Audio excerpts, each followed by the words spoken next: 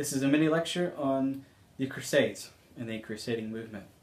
In 1088, Pope Urban II decided that what the rise of Islam had done is taken what was rightfully Christian lands.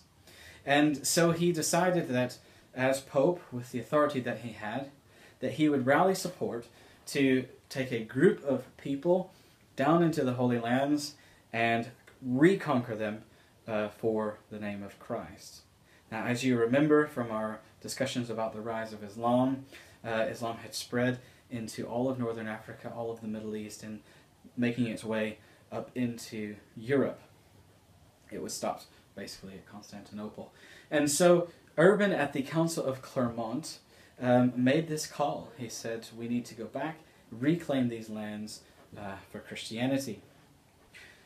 The phrase that he used was, God wills it.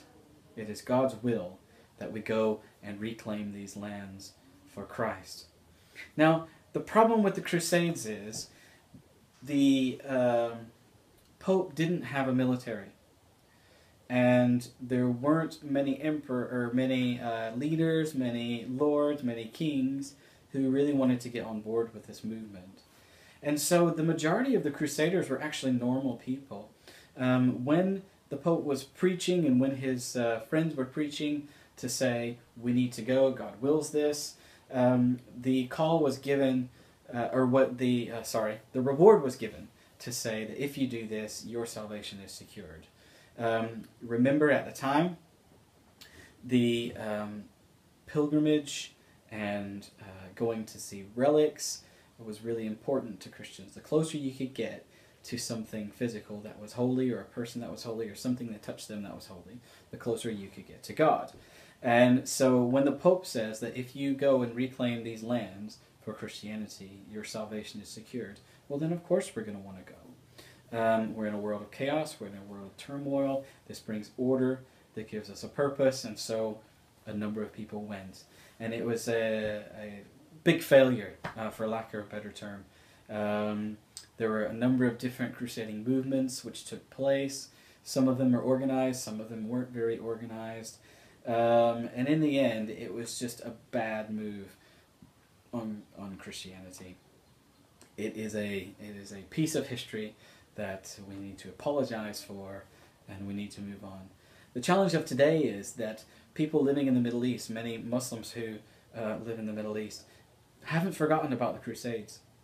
And so you may even hear that some people in the West who are associated with Christianity are called Crusaders. And it's because Muslims in these lands see Christians as people coming to take their land. Now, what I often challenge my Muslim friends with is, well, actually, it wasn't your land before it was our land, or before it wasn't our land. You know what I'm saying? So we're both at fault.